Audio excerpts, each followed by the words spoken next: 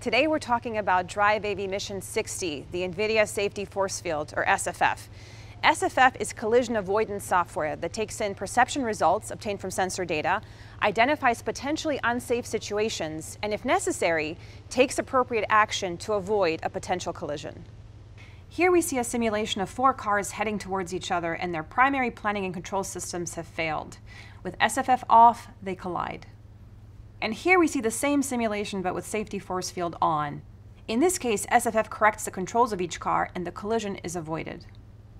In this simulation, the safety force field is computing the ego car's forward trajectory in yellow, and as soon as it determines this trajectory will touch the stationary vehicle ahead, SFF overrules the primary control system, applies the braking safety procedure, and avoids the collision. And here we see SFF applying steering in a safety procedure to steer the car around the stationary obstacle. In this simulation, the primary planning and control system initiates a safe lane change in congested traffic, and the safety force field does not override this decision, which shows that SFF does not over-constrain the primary system in normal everyday driving.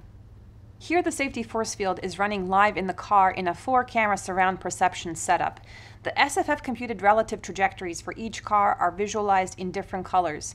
In the rear camera, we see that the car behind the ego car is starting to follow too closely. And we see that because its SFF trajectory in yellow starts touching the ego car. If the safety force field were running in this car, it would have it slow down, which also matches what the primary motion planning system, the human driver in that car, does in this case. SFF is always running in the background and independently checking the actions of the car's primary motion planning system. In doing that, it's bringing important diversity to overall planning and control software.